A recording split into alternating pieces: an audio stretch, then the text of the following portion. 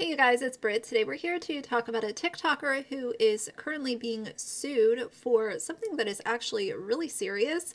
And I immediately kind of thought of Katie Joy and Without a Crystal Ball. As y'all know, I covered her lawsuit with the YouTuber Glam Life Guru or Tati Westbrook. And this is just wild. Like it's such a stark reminder of the things that you say online really matter. So I wanted to share this with you guys. If you're interested, please keep watching.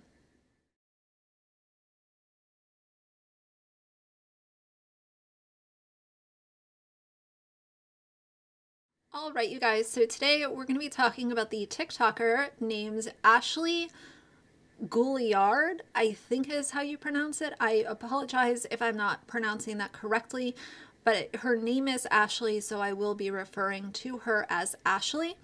And essentially, this news broke yesterday morning, and it was going all over TikTok. And essentially, what this TikToker has done is blamed a University of Idaho teacher with being guilty of murder.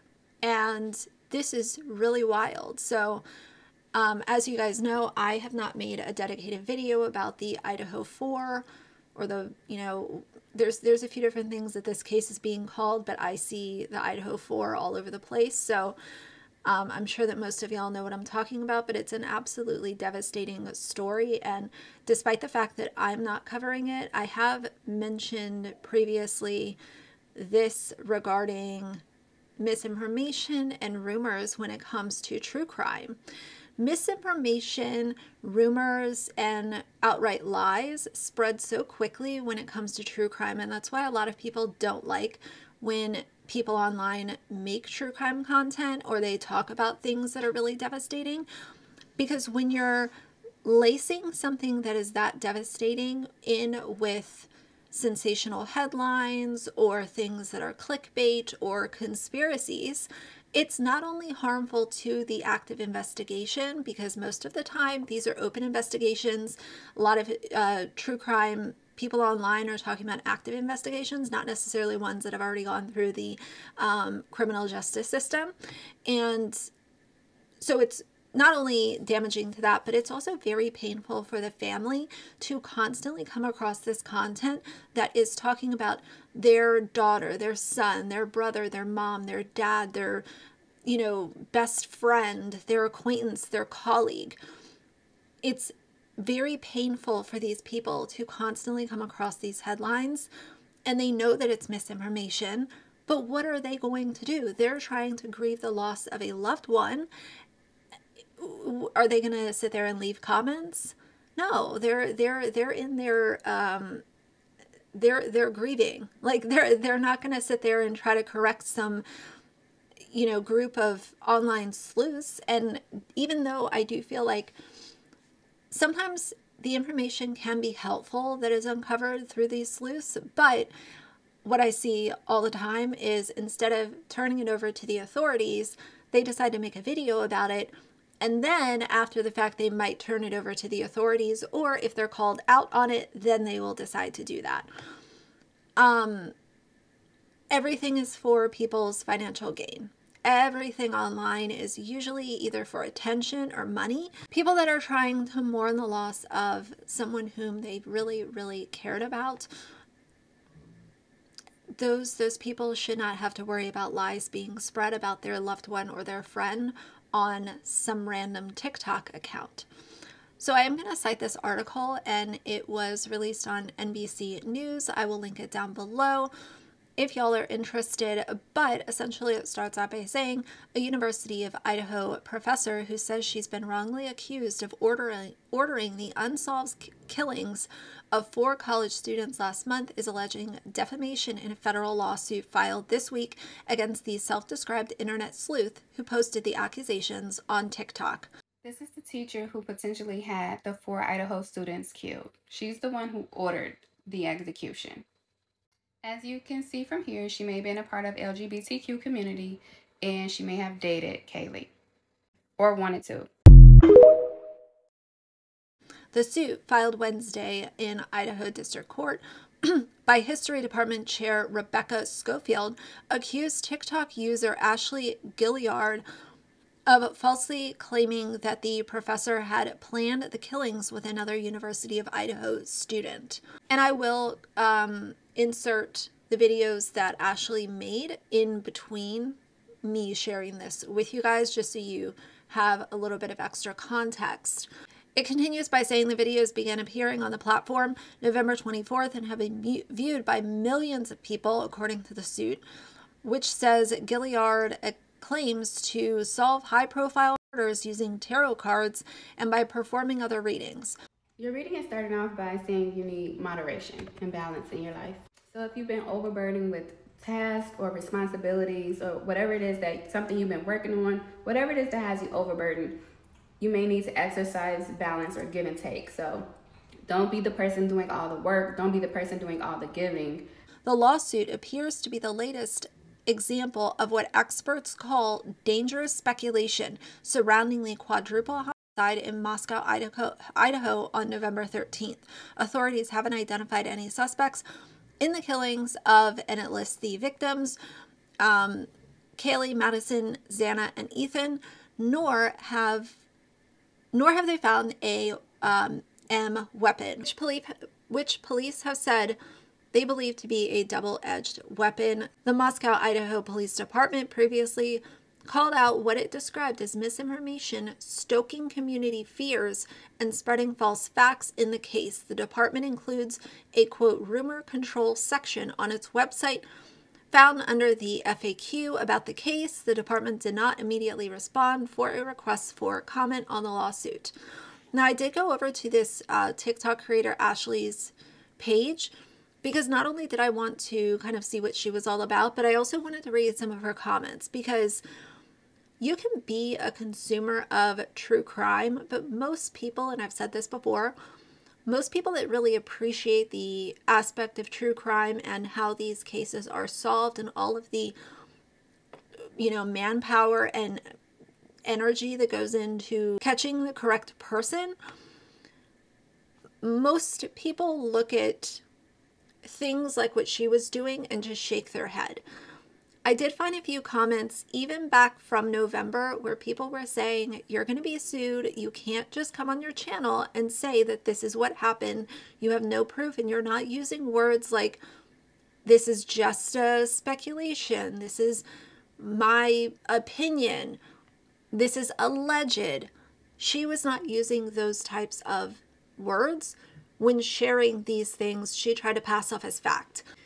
Just imagine being this professor who is not only blamed by this TikTok creator, but all of the other people who watched her video and actually believed what this girl Ashley was saying. These are when things can get really out of control, and that's why I always say creators are so responsible for the things that they say and do. You cannot just come on your channel, say something that is going to upset people, and throw up your hands when these people are, sending her nasty emails and blaming her for things that she had nothing to do with.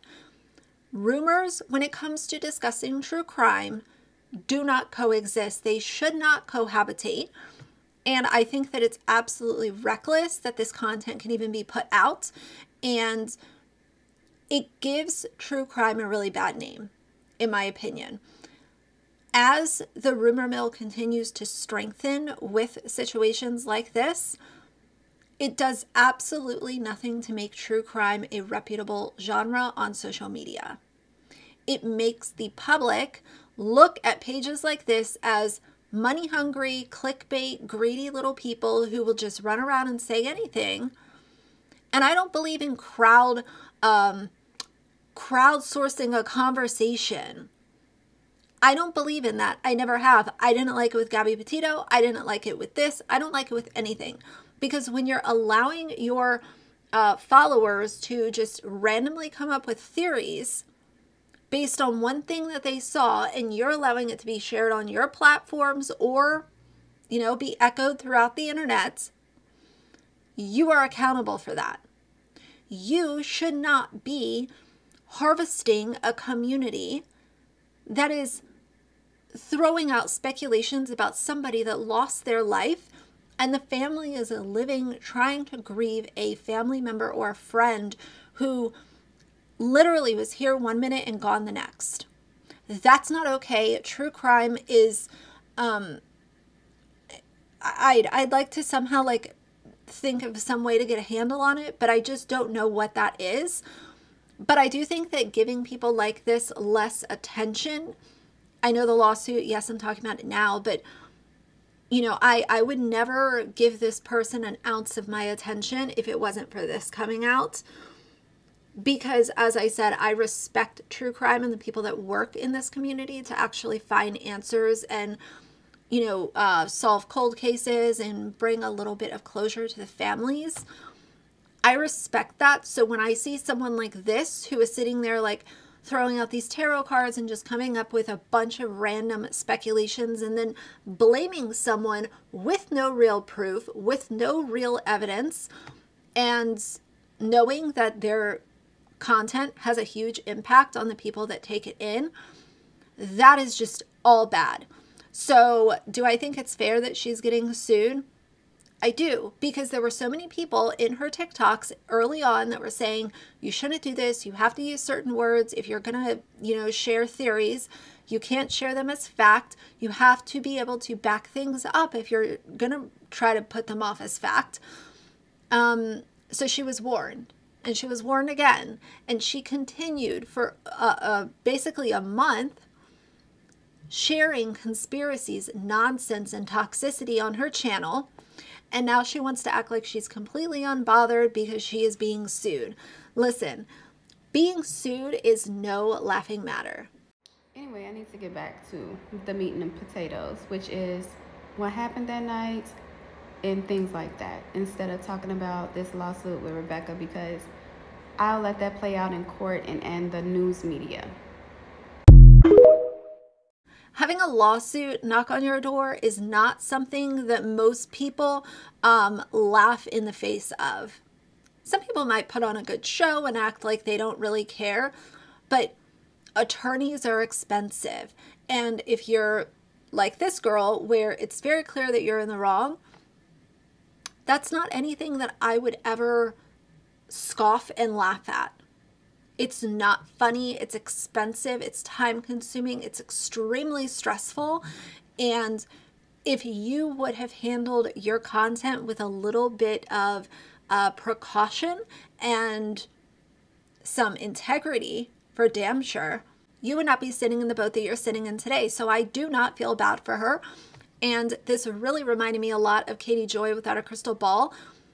These creators are gonna have to stop jumping up on their platforms and just sharing nonsense, because people are taking note, and one day you're gonna fuck around with the wrong person and they're gonna have the money to actually come after you.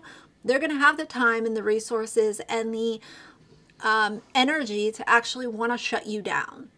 And if there is evidence to actually prove defamation, which I know is very hard to do in the States, but you never know. With this, I would say being falsely accused of being a murderer is just about as bad as you can get. And it's unfair to the victims' families. It does nothing to help the investigation. It does nothing but, you know, gave her 5 minutes of fame. And I don't understand how anyone could risk 5 minutes of fame for their integrity and, more importantly, the mental health of the person and the feelings of the person that you are falsely accusing of a crime. So either way, these are going to be my thoughts for now about this.